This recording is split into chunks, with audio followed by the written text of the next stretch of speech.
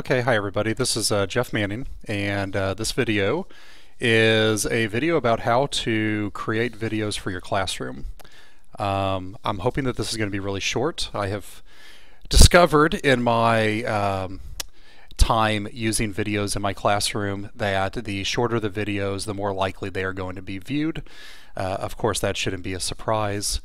Most of our students don't want to watch a video that's much longer than 4 or 5 minutes long, so I usually try to keep most of my videos as short as possible. During this, I'm going to talk a little bit about why I create videos, how do I do this, if it's difficult or not, what kind of things that you need if you're interested in creating your own videos. And then after you've created a video, what do you do with it? And then finally, can you use the iPads to create these videos?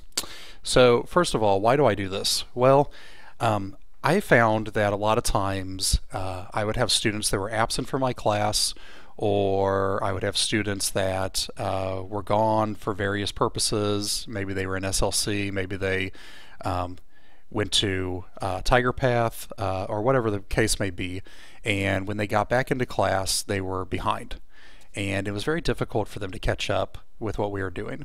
So I started creating videos for them in particular to watch.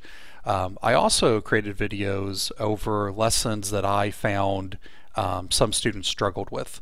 I wanted to give them an opportunity to view the material more than once, and since I don't want to stand up and teach it over and over again, I found that giving them a video that they can access on an iPad or on their own time actually worked really well. And then finally, I kind of wanted to do a little bit of a differentiated instruction, and I started using videos to introduce lessons. I used videos as review. I've even started to work a little bit with flipping my classroom, and if you're interested in doing something like that, you definitely need to learn how to use videos. How difficult is it? Well, I don't think it's that bad. It does take, a little bit of practice. It takes a little bit of knowledge of a computer, but after you do it a few times, it becomes really easy. It's a simple download, and then getting it set up, it doesn't take very long at all. And of course, I'm always willing to help. What do you need to create a video? Well, let me show you a website. So this is a website called Screencast-O-Matic. I've been using them for several years now. One reason I really like them is they are 100% free.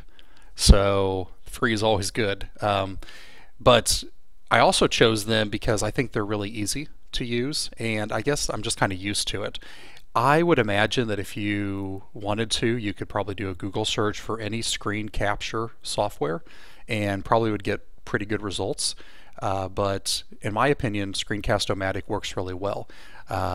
You can see that you can sign up for an account, or they even offer an opportunity for you just to start recording directly from their website. I did sign up for an account, and they don't really send me any junk mail or anything like that. So I would recommend you go ahead and do that, and then that way you can download the app onto your computer and just pull it up anytime you want to. If you're interested in the details of actually how to use Screencast-O-Matic, please email me or let me know, and I would be happy to sit down with you. It maybe takes 5 or 10 minutes to learn the nuances, and then you're ready to go. What else do you need to create a video? Well, you need a headset that has a microphone. The one that I'm using right now, I actually borrowed from Ryan Johnson. He graciously let me borrow it. But you could also go pick one up at Walmart or Target, probably for $10 to $20, somewhere in that area. And then finally, you just either need your PC, or there is a way to do it on the iPad. So I'll go over that a little bit too. What do I do after I create the video? Well, most of the time I upload it to my YouTube account. I just have a YouTube channel that I upload all of my educational videos to, and then after I have uploaded them to YouTube, of course YouTube generates a link, and then I place that link on my Edmodo account where the students can access it.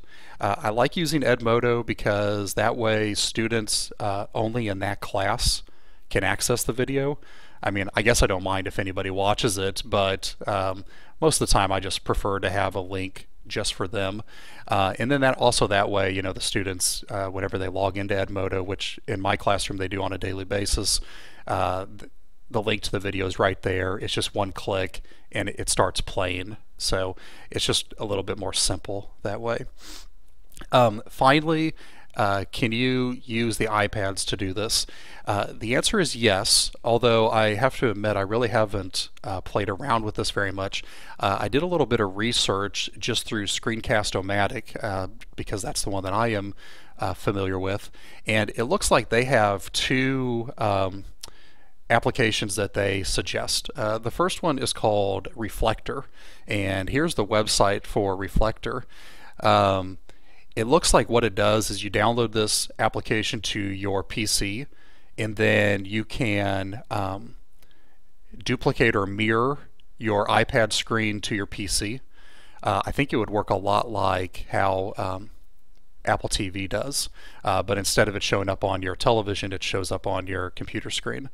Once your iPad is on your computer screen, then you can use Screencast-O-Matic to capture it. The other one that they suggested was one called AirServer, and once again this looks like it would probably be pretty easy to use. I will let you know I don't think either one of these are free. In fact, if you go to the download section in Reflector, it says that you can get a 7-day trial for free, but after that you have to purchase it for $13. And then AirServer, let's see how much that one is. Once again you get a 7-day trial, and then they're a little bit cheaper, and it looks like they might have an educational discount. So if they work the same, you might go with this one. Okay, so that's about it. Thanks for watching this video.